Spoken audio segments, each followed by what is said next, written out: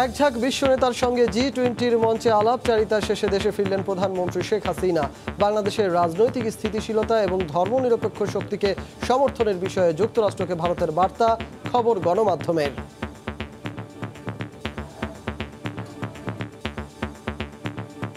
যেহেতু রাজনৈতিক বিষয়ে আলোচনা হয়েছে, নির্দিষ্টভাবে এটা বলে দেওয়া হয়েছে কোনোভাবেই বাংলাদেশে কোনো অস্থিরতা তৈরি হোক এটা ভারত চায় না। কোনোভাবে যদি মৌলবাদ, চরমপন্থা সেখানে কোনো স্থান না পায়। কিছুক্ষণের মধ্যে ঢাকায় আসছেন ফ্রান্সের প্রেসিডেন্ট ম্যাক্রো। দেখছিলেন প্রধান শিরোনাম, সন্ধ্যার সময় সঙ্গে আছি আমি সজল মিত্র রিচার্ড। এবার অন্যান্য শীর্ষ সংবাদ। বাইডেন শেখ হাসিনা ছবি দেখে বিএনপি নেতাদের গলা শুকিয়ে গেছে, মন্তব্য ওবায়দুল কাদেরের। সেলফি প্রিন্ট করে গলায় ঝুলিয়ে রাখতে বললেন মির্জা ফখরুল। আমাদের হাসপাতালগুলোতে স্যালাইনের কোনো অভাব নাই, বেসরকারি হাসপাতালেও কোনো অভাব নাই। স্বাস্থ্যমন্ত্রীর কথার সঙ্গে মিল নেই বাস্তবতার। রাজধানীর ফার্মেসিতে স্যালাইন সংকট চরমে, ডেঙ্গু পরিস্থিতির সুযোগে ইচ্ছে মতো নেওয়া হচ্ছে দাম অসহায় রোগী।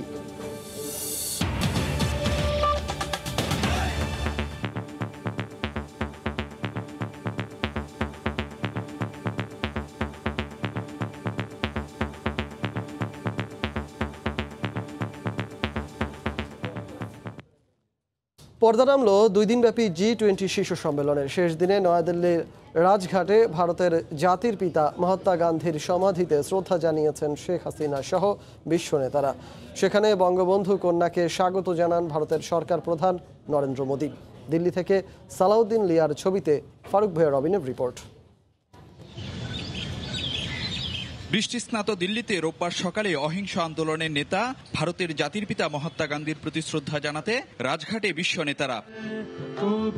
জি-20 সম্মেলন উপলক্ষে ভারত সফরে আসা রাষ্ট্র ও সরকার প্রধানদের সঙ্গে মোহনদাস করমচাঁদ গান্ধী স্মরণে সেই আনুষ্ঠানিকতায় সামিল প্রধানমন্ত্রী শেখ হাসিনাও।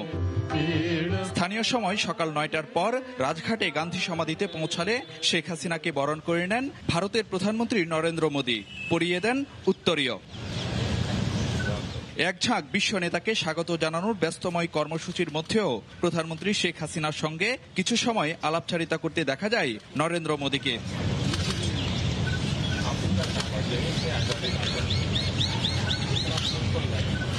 এরপর জি-20 সম্মেলনে যোগ দেয়া বিভিন্ন রাষ্ট্র ও সরকার প্রধানদের সঙ্গে পুষ্পার্ঘ্য অর্পণ করে মহাত্মা গান্ধীর স্মৃতির প্রতি সম্মান জানান শেখ হাসিনা। জি-20 সম্মেলনের শেষ দিনে তৃতীয় সেশন ওয়ান ফিউচার শীর্ষক অধিবেশনে যোগ দেন প্রধানমন্ত্রী। সমাপনী দিনের কর্মসূচি শেষে বিকেল 3:45টার দিকে ঢাকায় ফেরেন প্রধানমন্ত্রী শেখ হাসিনা। এক পৃথিবীতে একযোগে কাজ করার মন্ত্র নিয়ে বিশ্ব নেতাদের সঙ্গে এক মঞ্চে সামিল হন প্রধানমন্ত্রী শেখ হাসিনাও। আর জি-20 মতো বহুপক্ষীয় ফোরামে স্পষ্ট করলেন স্থিতিশীল আগামী আর শান্তিপূর্ণ বিশ্বের পক্ষে বাংলাদেশের দ্বিধাহীন অবস্থান। ফারুক ভাইয়া রবিন, সময় সংবাদ, নয়াদিল্লি, ভারত। নয়াদিল্লিতে জি-20 সম্মেলনে আনুষ্ঠানিকতার বাইরে বিশ্ব নেতাদের মাঝে প্রধানমন্ত্রী শেখ হাসিনাকে দেখা গেছে শ্রদ্ধা আর সম্মানের আসনে। বন্ধুত্বপূর্ণ ও অর্থবহ সৌজন্যতায় প্রভাবশালী দেশের নেতাদের সঙ্গে শেখ হাসিনা ধরা পড়েছেন ক্যামেরার লেন্সে। আন্তরিকতাপূর্ণ সেই মুহূর্তগুলো থাকছে এবারের রিপোর্টে। ভারতে জি-20 সম্মেলনের সমাপনী দিনেও অতিথি রাষ্ট্রনায়ক হিসেবে অংশ নেন প্রধানমন্ত্রী শেখ হাসিনা। মূল আনুষ্ঠানিকতার বাইরে বিশ্ব নেতাদের সঙ্গে বঙ্গবন্ধু কন্যার আন্তরিকতাপূর্ণ এবং অর্থবহ মুহূর্ত ধরা পড়ে ক্যামেরার চোখে। ব্রিটিশ প্রধানমন্ত্রী ঋষি সুনাকের সঙ্গে শেখ হাসিনার হৃদ্যতা নজর কেড়েছে অনেকের। আরেক ইউরোপীয় নেতা ফ্রান্স প্রেসিডেন্ট ইমানুয়েল ম্যাক্রো দারুণ মুহূর্ত কাটান শেখ হাসিনা সহ অন্যান্য রাষ্ট্রনায়কদের সঙ্গে। মেতেছিলেন বন্ধুত্ব সুলভ আলাপচারিতায়। এর পাশাপাশি সৌদি রাজপুত্র মোহাম্মদ বিন সালমানের সঙ্গে দ্বিপাক্ষিক নানা ইস্যুতে বৈঠক করেছেন প্রধানমন্ত্রী শেখ হাসিনা। দুই রাষ্ট্রের ঊর্ধ্বতন কর্মকর্তাদের সঙ্গে উপস্থিত ছিলেন প্রধানমন্ত্রী কন্যা সাইমা ওয়াজেদ।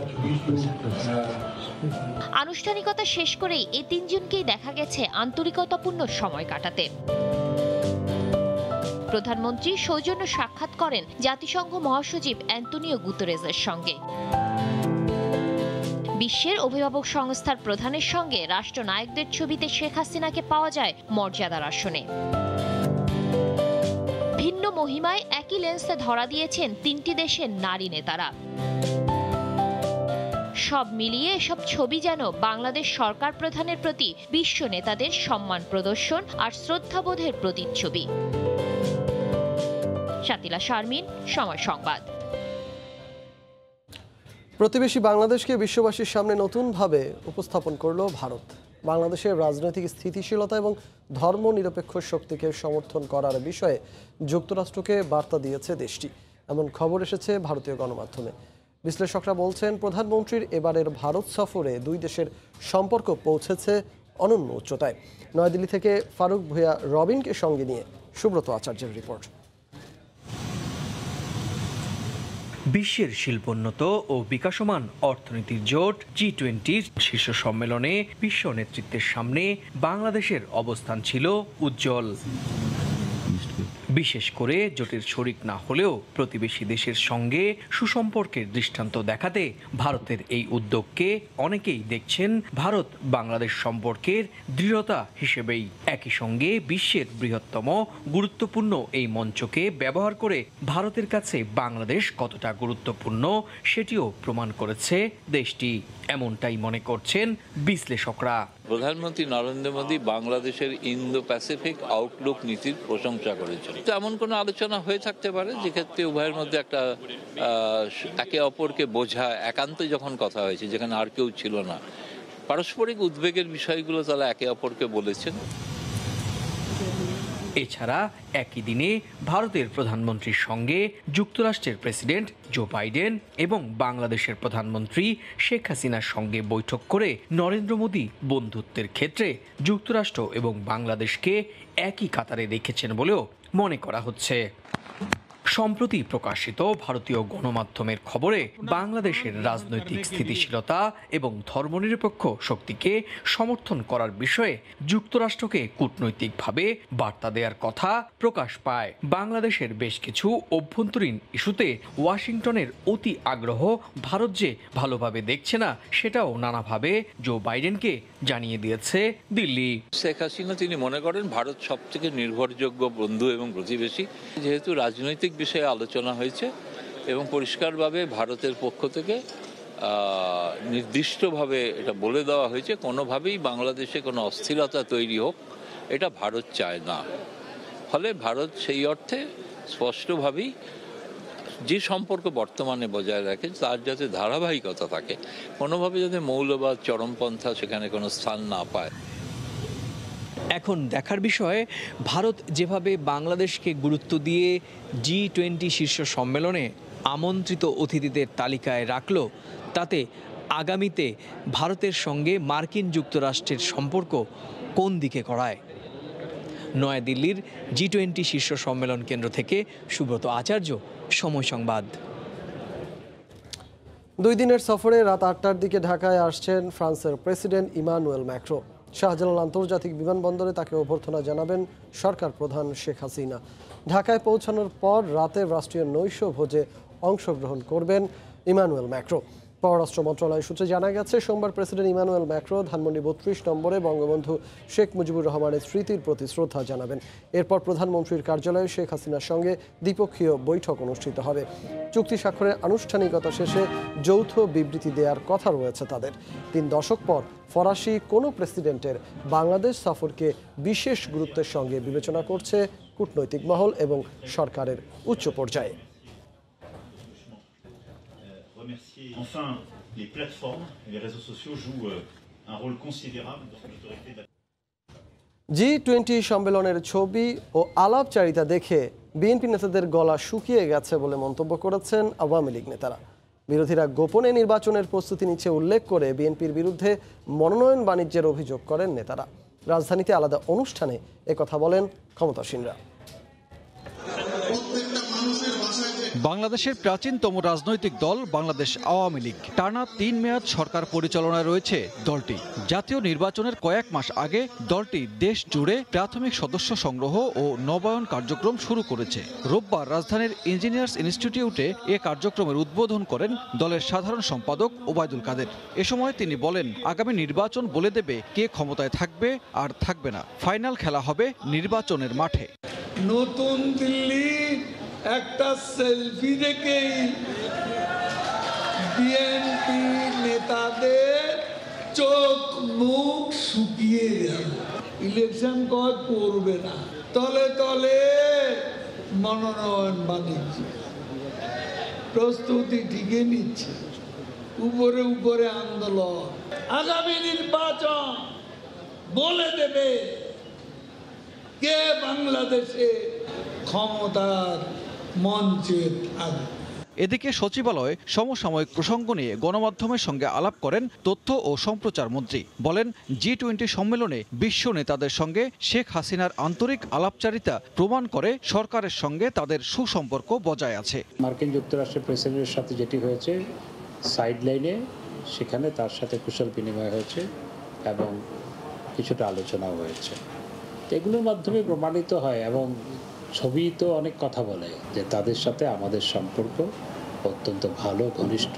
এতেই প্রমাণিত হয় আমাদের সরকারের সাথে বাংলাদেশ আওয়ামী লীগের সরকার এবং মাননীয় প্রধানমন্ত্রীর সাথে বিশ্ব নেতাদের যে সুসম্পর্ক, সরকারের সাথে যে সুসম্পর্ক, সেটি এগুলোতেই প্রমাণিত হয়। জনগণের শক্তিতেই প্রধানমন্ত্রী শেখ হাসিনার অধীনে নির্বাচনে অংশ নিতে আওয়ামী লীগ মাঠে থাকবে বলেও জানান নেতারা। সানবীর রূপল, সময় সংবাদ, ঢাকা। এদিকে জো বাইডেনের সেলফি প্রিন্ট করে আওয়ামী লীগ নেতাদের গলায় ঝুলিয়ে রাখতে বললেন বিএনপি মহাসচিব মির্জা ফখরুল ইসলাম আলমগীর। নেতাকর্মীদের বিরুদ্ধে সরকার মিথ্যে মামলা দিয়ে একতরফা নির্বাচনের পায়তারা করছে বলেও অভিযোগ করেন তিনি। ঢাকা রিপোর্টার্স ইউনিটিতে এক আলোচনায় একথা বলেন বিএনপি মহাসচিব। এত দেউলিয়া, এত নিঃস্ব হয়ে গেছেন যে বাইডেনের সঙ্গে সেলফি তুলে এখন আপনি সেটাকে দোল পটাচ্ছেন যে হ্যাঁ আমরা জিতে গেছি নাকি। র্যাবের উপর থেকে স্যাংশন উঠে যায়নি সেলফির জন্য, ভিসা নীতির পরিবর্তন হয়নি, তার জন্য আবার নতুন ডেমোক্রেসি কনভেনশন ডেকে বাংলাদেশকে আমন্ত্রণ জানানো হয়নি। ওবায়দুল কাদের সাহেব নাকি বলেছেন যে ফখরুল এখন কি করবে। আমি বলি আমার পরামর্শটা নেবেন, এটা হচ্ছে যে এই ছবিটা বাঁধিয়ে ওটা গলার মধ্যে নিয়ে ঘুরে বেড়ান। জেতাবে তো বাংলাদেশের মানুষ ভোটের মাধ্যমে, সেই ভোটটা ঠিক মতো হওয়ার ব্যবস্থা করেন। নাইকোর সঙ্গে পেট্রো বাংলার চুক্তিতে দুর্নীতি হয়েছিল বলে রায় দিয়েছেন আপিল বিভাগ।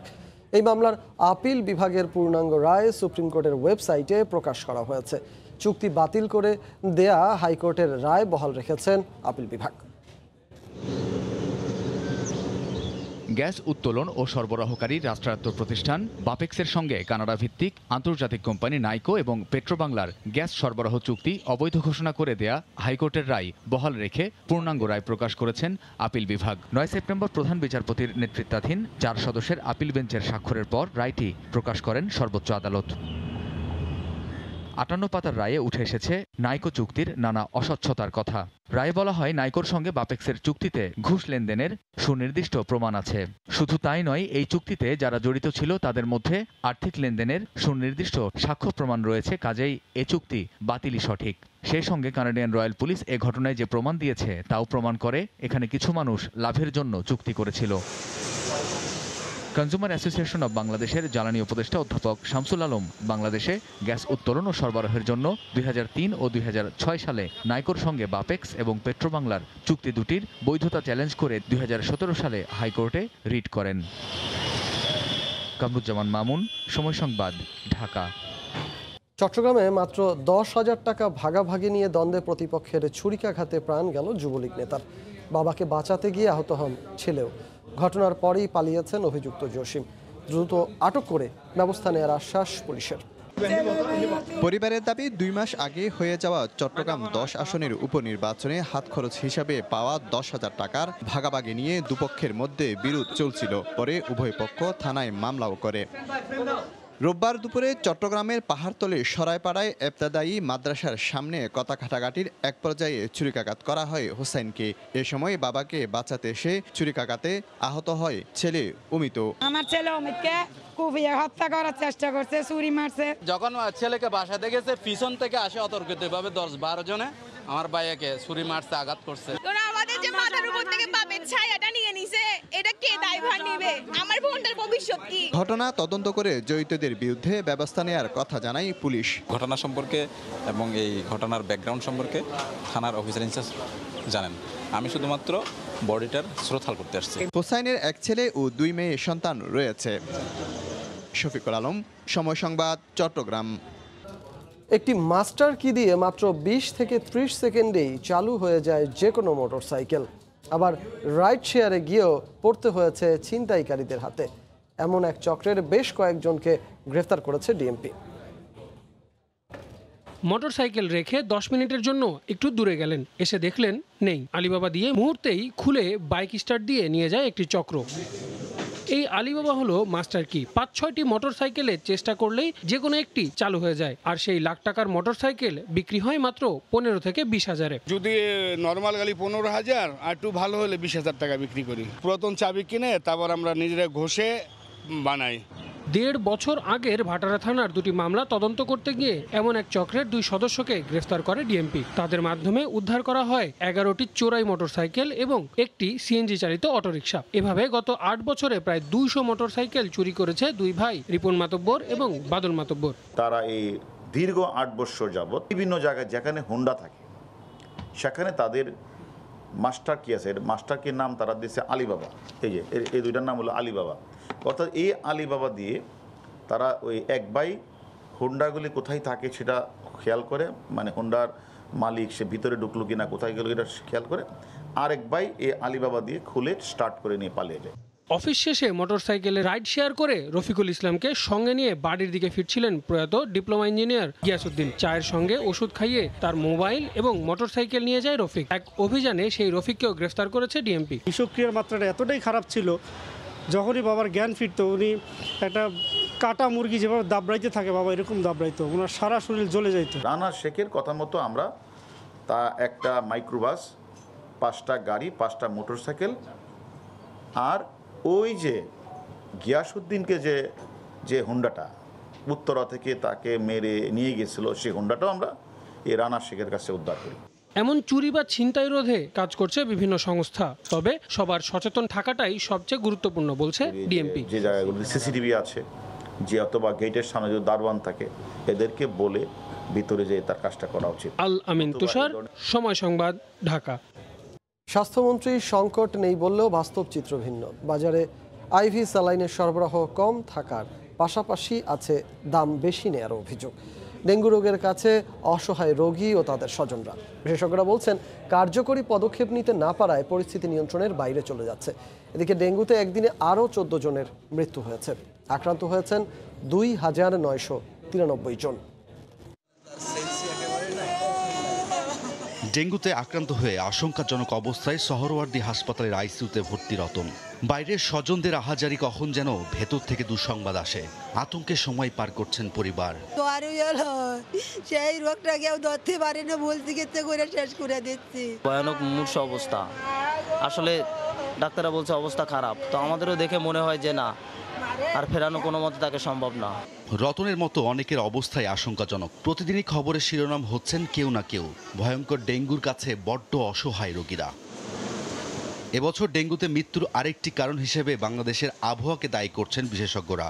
তবে ডেঙ্গু নিয়ন্ত্রণে সিটি কর্পোরেশন ও স্বাস্থ্য বিভাগকে দ্রুত কার্যকরী ব্যবস্থা নেওয়ার পরামর্শ বিশেষজ্ঞদের। এটা climate sensitive disease ডেঙ্গিটা। On record human হিস্ট্রিতে largest ever outbreak in Bangladesh. এটা অনেকবার হয়ে গেছে, বেঁচে গেছেন আপনি, এবারও তো তাই করতেছেন। এখন জনগণ তো আপনি যেটা বললেন যে যার বাচ্চাটা মারা যাচ্ছে সেই জানে কী পরিমাণ কষ্টটা হচ্ছে। এই বাচ্চাটা মারা যাওয়ার কথা ছিল না, এটাকে বলে প্রিভেন্টেবল ডেথ, যে এটা প্রতিরোধযোগ্য মৃত্যু।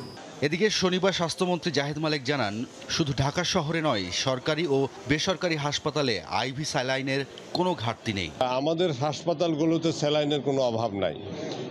বেসরকারি হাসপাতালেও কোনো অভাব নাই।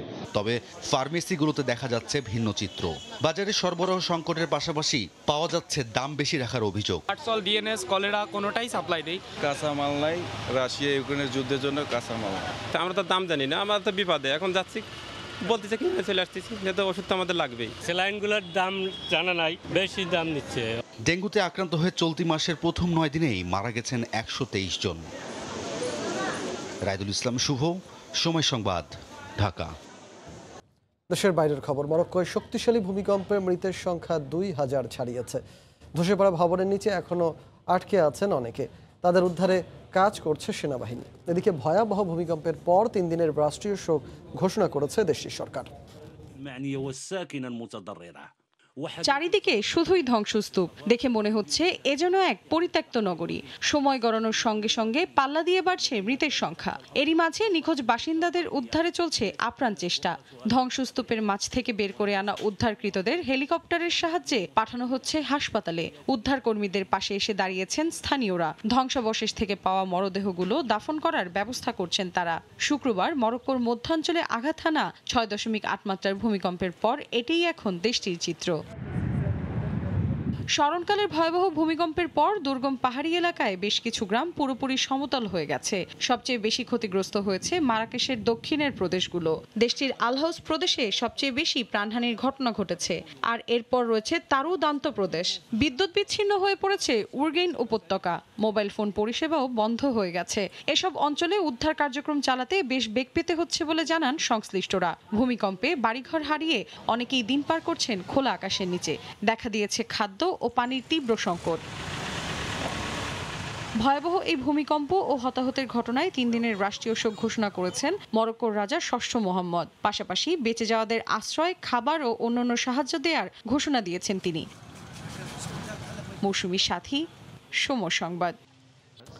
সন্তান সম্ভবা স্ত্রীর পাশে থাকতে শ্রীলঙ্কা থেকে দেশে ফিরলেন মুশফিকুর রহিম। একই বিমানে ঢাকায় এসেছেন অধিনায়ক সাকিব আল হাসান। পারিবারিক কারণে মুশফিক শ্রীলঙ্কার বিপক্ষে ম্যাচ খেলেই দেশে ফিরবেন, এটা আগেই জানা গিয়েছিল।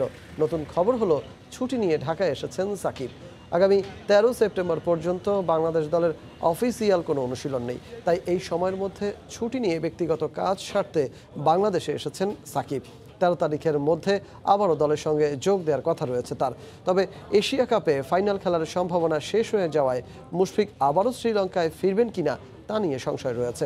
আগামী 15 সেপ্টেম্বর ভারতের বিপক্ষে সুপার 4-এ নিজেদের শেষ ম্যাচ খেলবে বাংলাদেশ।